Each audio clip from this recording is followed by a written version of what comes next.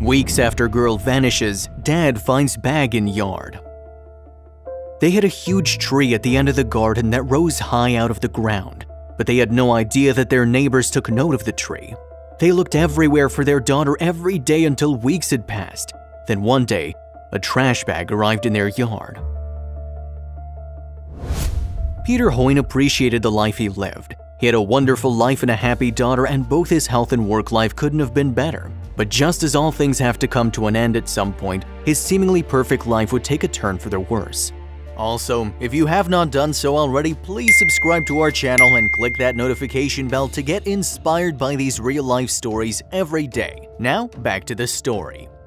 Their new house also seemed perfect except for one tree. There was a huge tree at the end of the yard that blocked out all of their sun.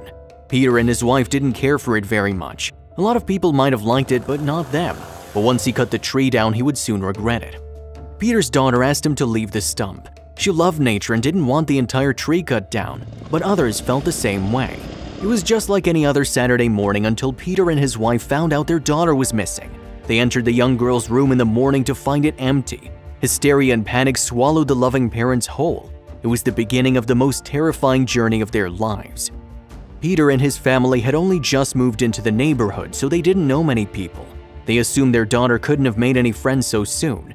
They had to call 911 to report their daughter missing. It had been a few days and she wasn't anywhere to be seen. But then a strange thing happened. They heard a strange noise one night, but they brushed it off as just the rustle of the leaves in the wind. But they noticed that their food started disappearing. They thought that maybe a pest problem was going on. It was already hard enough, it couldn't have happened at a worse time. They knew that they had to set up mousetraps to deal with a problem while they tried to deal with a much greater problem at hand. They needed to try and find their daughter. Even after the cops gave up searching, they knew it would be hard. What they had to do next would cost them a lot of their own money. All her favorite dolls were missing. Peter and his wife could have sworn that they were still there only 2 days ago. They looked frantically all over her room, searching for the dolls they knew they'd seen. They looked at each other, hopelessly confused. The dolls were gone. Was it the mice? Were they stealing her toys? Peter grabbed another mousetrap and set up 3 in her room. Then something even stranger came into view. Just as Peter was placing the traps around her room, he noticed something odd in the distance from her window. Her window pointed out towards the end of their garden, which was covered in trees. A plastic bag was poking out from between the shrubs. It was in the area that he'd cut down the huge tree. Curious, Peter dropped what he was doing and walked out to investigate. What he'd find would leave him trembling. He wondered if the black trash bag had somehow blown free from the pile around the corner, but when he got close, he realized that wasn't the case at all. The black plastic bag was sitting on top of the big tree stump. It sat perfectly still and wrapped all the way around it. Someone had definitely put this here. Without another thought, he reached out his hand and grabbed it. Peter lifted the bag to find a tiny roof with wooden shingles atop the tree stump. Then he looked closer and realized something incredible. The big tree stump had been completely remodeled. It had a wooden door and windows. It even had a small garden with flowers and decorations carved into the walls.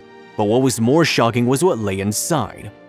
Peter lifted open the tiny door and fell back in shock as the view of his missing girl came into focus. She sat in the tiny house, playing with her dolls that went missing 2 days ago. Peter looked around and saw a mini chair, rug, table, and lamp. The miniature house was entirely kitted out. He grabbed his little girl and gave her a huge hug as tears fell down his cheek. It had been 2 weeks since he last saw her. What happened? Just as Peter sat her down, a woman appeared from behind the bushes. "Ah, you're here. We meet at last. I'm sure your daughter's told you all about me." Confused, Peter looked at his daughter, then back to her. "No, what's going on here?" he demanded. The woman was surprised to hear Peter's brash reaction.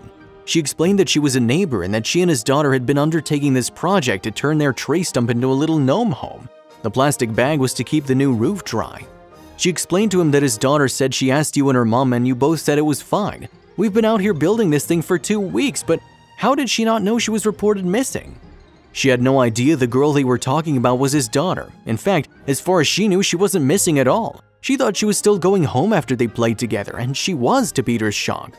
Peter later found out that his daughter used the cat flap in the door to come in and out of the house to eat and sleep, moving around as quiet as a mouse. She wanted to live in the new tiny home and didn't tell her parents anything. No wonder there were strange noises and new food and toys going missing every day. It wasn't a mouse, it was his daughter. Peter expressed his thanks to the woman and told his little girl never to do that again. If you liked the video, please give it a thumbs up and consider sharing it with someone who may find it interesting. Thanks for watching, and I'll see you in the next video.